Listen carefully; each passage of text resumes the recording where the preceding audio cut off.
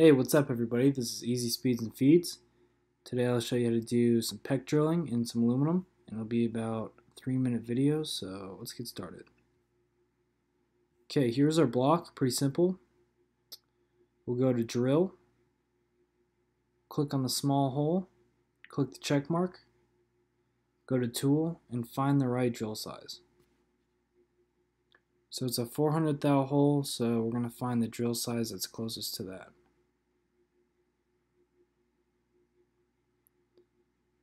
So that'd be a letter Y drill.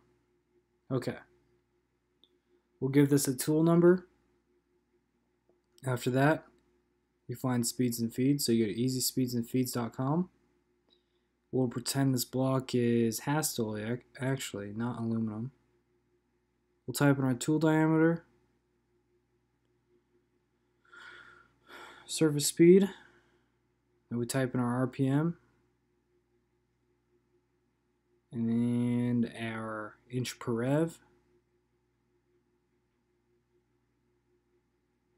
So we're going 189 RPM and 1 inch a minute.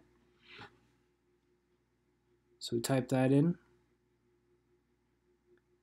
So we got our tool, our speeds and feeds. Now we go to cut parameters and we click on peck drilling.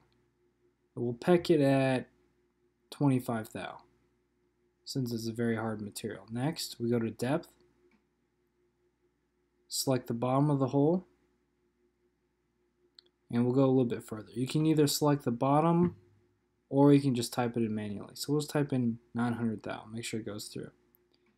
So that's really all you have to do. We'll do it again on this bigger hole. We go to drill, select the midpoint, go to tool, select library tool, find a 3/4 inch drill, give it a tool number, go to easyspeedsandfeeds.com, find some speeds and feeds.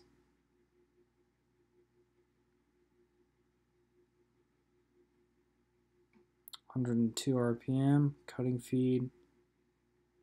So 102 RPM and 1 inch a minute.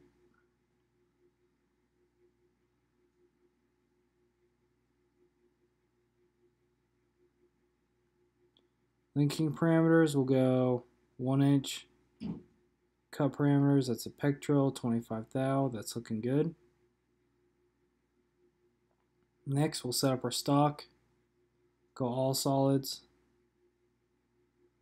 Finally, we go to verify, and we check that everything is looking good before we run it.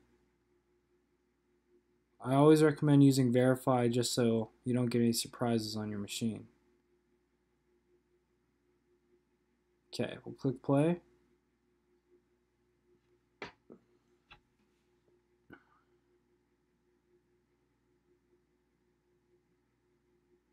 There we go. Peck drill 2 holes. Of course you want to spot your holes, but this is just a peck drilling video. And yeah, it's really that simple. Be on the lookout for more videos and subscribe. Thanks. See ya.